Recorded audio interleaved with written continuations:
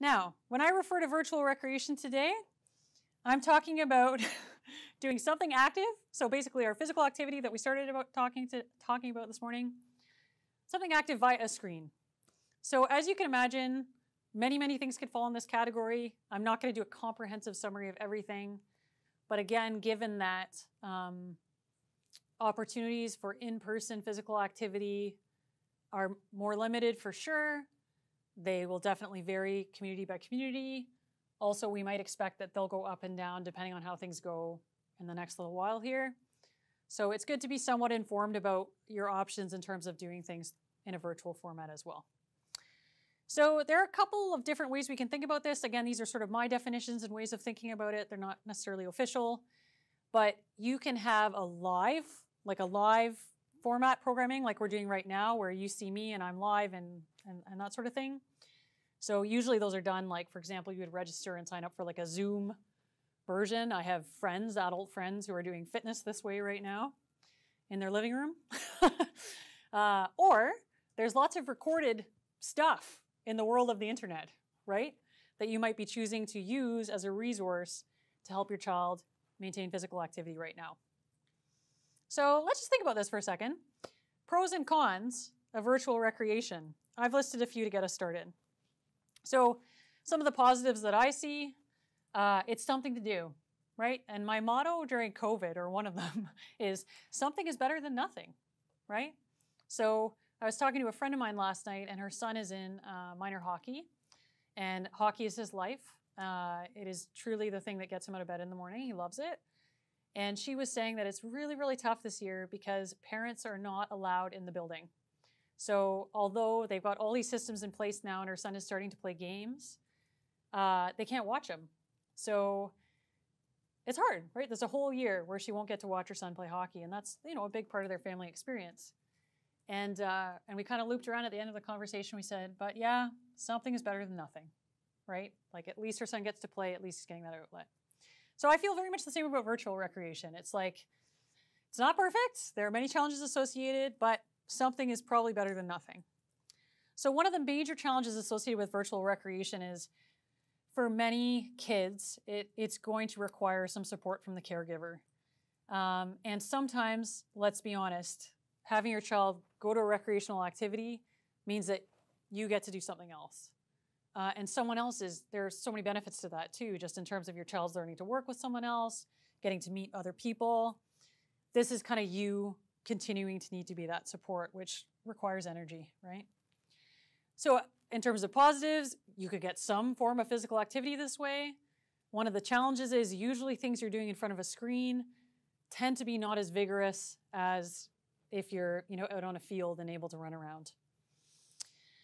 One of the positive things is it makes you still feel connected, right? So I'm going to talk in a minute about some of the programs Canucks Autism Network is doing right now, and we're hearing that from members, is that even showing up together on Zoom, they still feel together, part of a community. And a challenge is, of course, it doesn't feel the same as gathering in person, right? One of the positives can be that it's sort of available on demand sometimes, right? If you've got these recorded sessions, you can do them whenever you want. Now, the flip side of that is, will you do them, right?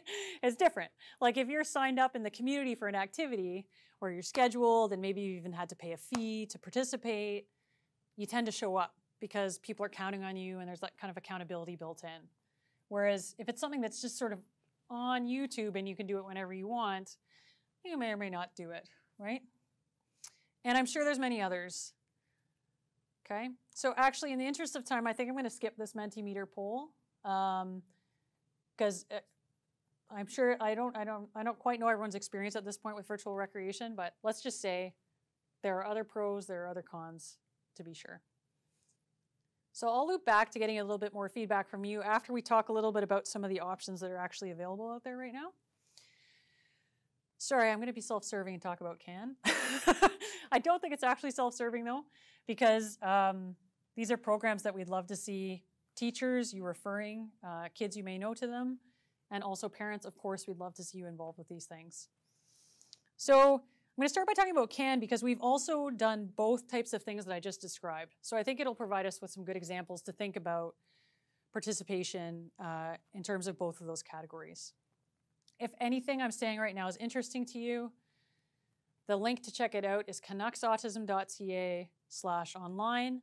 I'm sure we can make that available to you after the presentation as well. So when COVID hit, we essentially recorded two programs. So in-person programming, two of the programs that Canucks Autism Network offers on a regular basis. One is called Active, and it's designed for 3 to 6-year-olds. And the other is called Multisport, and it's designed for 7 to 12-year-olds. And in an in-person format, you know, it's a lot of games that really focus on essentially physical literacy. And what I mean by that is getting kids moving, getting them learning different types of movement skills, so running, jumping, turning, throwing, kicking, all those types of things. And when COVID hit, we essentially put one whole series of actives, so 8 sessions online, recorded, pre-recorded, and then we did the same for the multi-sport model, which is that slightly older version.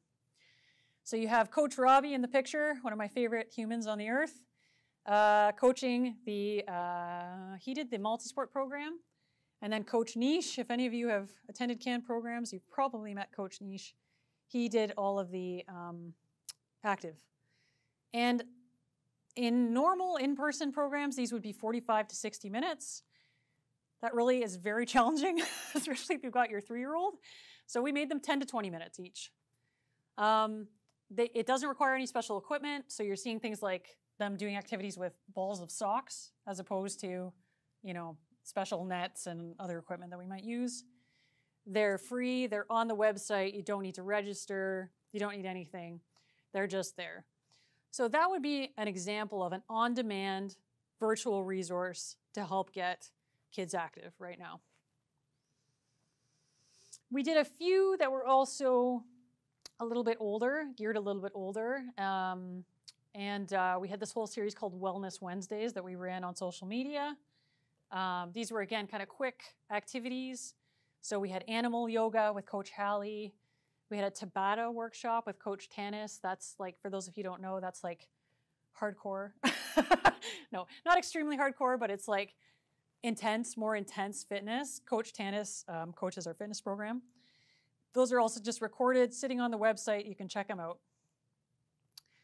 Now, we were not the only organization, and have not and continue to not be the only organization that is coming up with these virtual, pre-recorded online resources for families right now. So in a second, I'm going to throw actually a whole bunch of links up for you, but just one that I'll speak about briefly right now because it also fits this same category of pre-recorded on demand. So BC Athletics, for those of you who don't know, athletics is like track and field is how I understood it. They're a provincial sport organization. They're awesome. Like, we've done a lot of events and training with BC Athletics. They have a program called Run, Jump, Throw, Wheel, which is a program that they'll bring into schools. They've run it with our kids. They come and set up stations that introduce kids to essentially those fundamental skills associated with their sport. So running, jumping, like you think about standing long jump, all those types of things. Throwing, obviously, in athletics, there's all kinds of throwing events. And then they've added wheel from an inclusion perspective, which is really wonderful. So I just did a screenshot there on their website. And again, the whole link will be up in a second.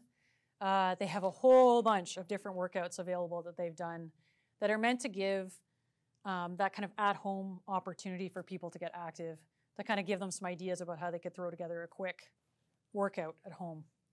So I thought this was a pretty fun one. Dance party, 3 to 5 minutes. They even include links to dance steps or music if you want. And then they talk about how you could go out and do a little jog, and they also were really kind in mentioning that you can, of course, walk as well, and you can do it as long as you like, and then have a stretch fest. And they include a video with examples of stretching that you can do. So that's a really nice resource that they put together, absolutely free on their website for anyone to access. Switching gears, at Canucks Autism Network, we've also gone the route of offering registered, live, virtual programs. So what I mean by that is you access them through our registration system. They are set days and times. So you show up on Wednesdays at 4 o'clock. You're in a class. So we are running the active program, the multi-sport program. I'll talk about all of them in a minute. So what you would see if you signed up for this is there'd be, usually there's about 8 kids in the class. You'll see 2 CAN coaches on the Zoom screen as well. We also have someone behind the scenes moderating. And the coaches lead stuff and the kids follow along, and it is well and truly hilarious. It's definitely a huge learning curve for us because it's very different than offering programs in person. I will be honest with you, for some families it has been awesome. Like, the kids are very engaged, it's getting them active. For other families it has been a spectacular fail. And that's okay, right? I mean, I'm not happy that it's been a fail for them, but I think we have to recognize with all this stuff that we're talking about, sometimes it works, sometimes it doesn't. So yeah, the way we've designed our registered programs is to, again, try to minimize the need for equipment, something that we're finding is pretty much essential for the children's programs is that caregiver participation. Not for the youth and adult. For the youth and adult virtual programs, we don't require that, and most of our youth and adults do attend independently. Yeah.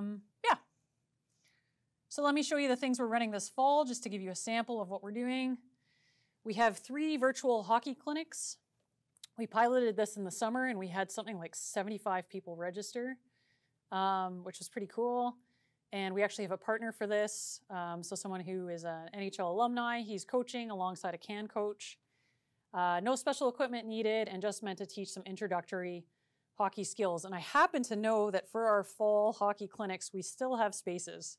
So if you're watching today and you go to the CAN website, you would see right on the landing page how to register for those programs. Another program that I'm just super thrilled that we're able to offer this fall is, some of you may be familiar with Challenger Baseball. So Challenger Baseball is a program that's national. It is not autism specific. They are teams that are set up community by community, and they're for children with all types of diverse abilities, including children with physical disabilities.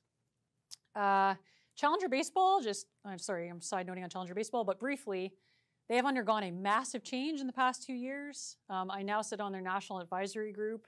They are really, really taking a lot of steps to do some cool things with that program. So anyhow, for their virtual program, what's cool is they had the funding to put together activity kits for every child who registers, which are, let me tell you, amazing. Like, I can't believe, it's like Christmas when the kids get their activity kit. It's like balls and agility ladder and all these cool things. And we had a massive response when we opened registration for this program. I suspect that some of it is that parents knew that the equipment would be provided. So obviously parents have different amounts of equipment in their house, and people seem really excited for this, and free stuff, right? Who doesn't like free stuff? So that's cool. And that one is, again, it's mostly physical literacy style activities, so just games that get kids moving. But there are some introductory baseball skills in that one as well, which is kind of fun. So some of you were asking about youth and adults. In the youth and adult realm, we have been since April offering a virtual fitness class that's registered. It's run by like a personal trainer, so someone who really knows what they're doing. It's meant to be very much along the same lines of no special equipment needed, just ways to get moving at home. And it's been a pretty big success as well up to this point. So we'll continue to offer that in the new year. So if you have questions about any of those programs, like I said, that's the link, canucksautism.ca/online. For the on-demand programs that are on the website there, you need nothing. Like, you just click on it, it's there, you can watch it.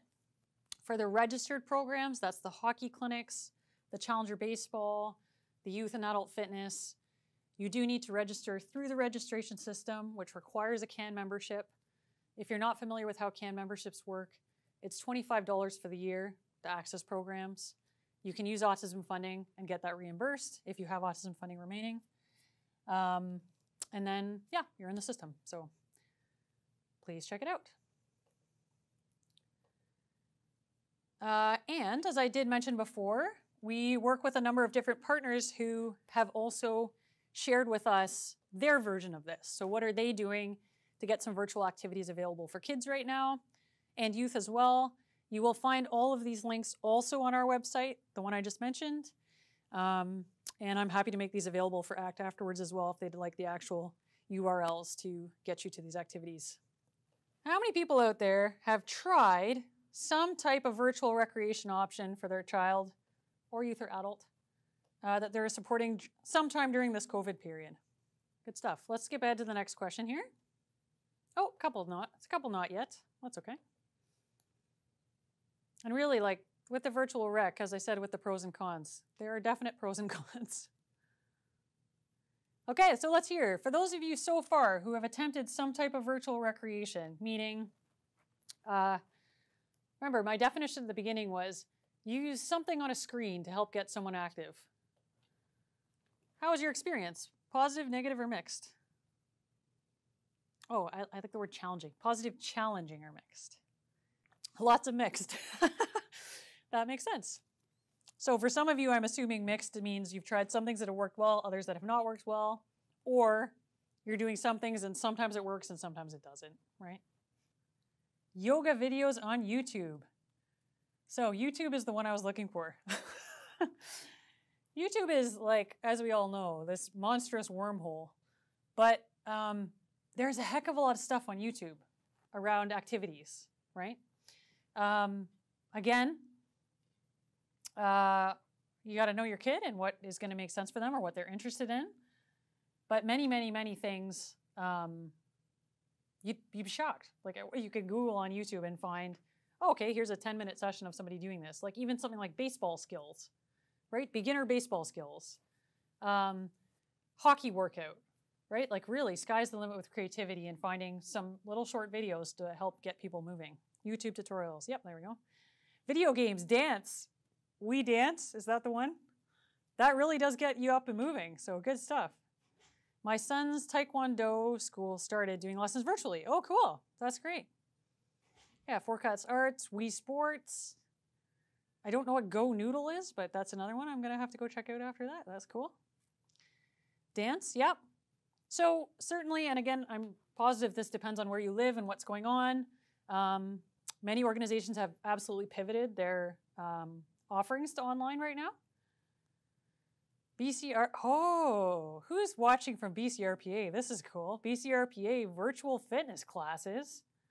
I didn't even know that was a thing. Thanks. Thanks for sharing that.